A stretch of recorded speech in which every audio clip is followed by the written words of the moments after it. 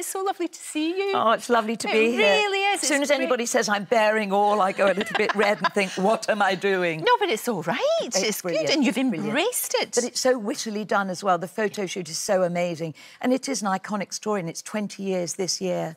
Wow. And we had Trisha, who was one of the original calendar girls. It's so extraordinary when you think, and now, yes, I'm in my 70s, and I've never been so busy. And I think the whole calendar girls thing buys into all of that. It's women who haven't got perfect bodies. Some have, a lot of us haven't, who are doing something extraordinary. It was a bunch of ordinary women who did something absolutely extraordinary, and we're celebrating that. And we're still celebrating it all those years later. Yeah, we are. It's a very emotional piece, and people say they laugh and they cry and they literally are going from one to the other all the way through, because everybody has a rather emotive story to tell. And, of course, it's about somebody who died of cancer. And I think everybody who comes knows somebody or has suffered themselves. Of course. So they go through a journey. And I think seeing Calendar Girls, it lets them release all that. And then at the end, you get a 20-minute shoot with women taking their clothes off, very wittily, I may add.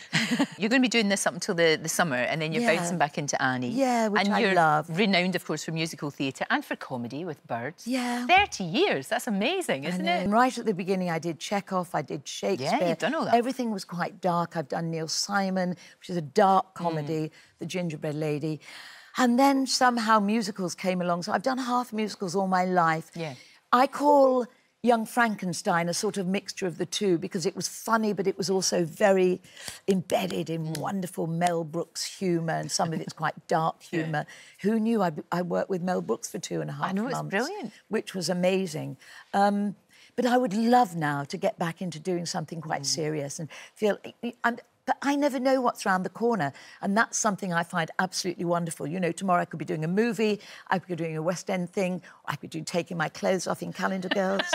I could be... Anything can happen. That's a great attitude. I love the attitude you've got, and it's your curiosity. I think that keeps us young, doesn't it? I think it does. Yeah. And I walk everywhere. Yeah. I love walking, I do yoga, and I think the clue to growing old disgracefully is keep this going and keep these going. All the time. Exercise. Your mum was over 100, wasn't she? She was nearly 104. Wow. And she played tennis in her 90s. Amazing. She line danced, you know, at about 98. Incredible. She was incredible, and she was an inspiration. You'll be exactly the same. Hope You'll be so. exactly the same, Lesley. A joy to see you. Good luck with Calendar Girls. It's tonight in Birmingham, isn't it? Birmingham, then Glasgow, Nottingham, And then Bristol. all over the place. All over. Thank you. Thank you. Great to see you. It Thank really is. you.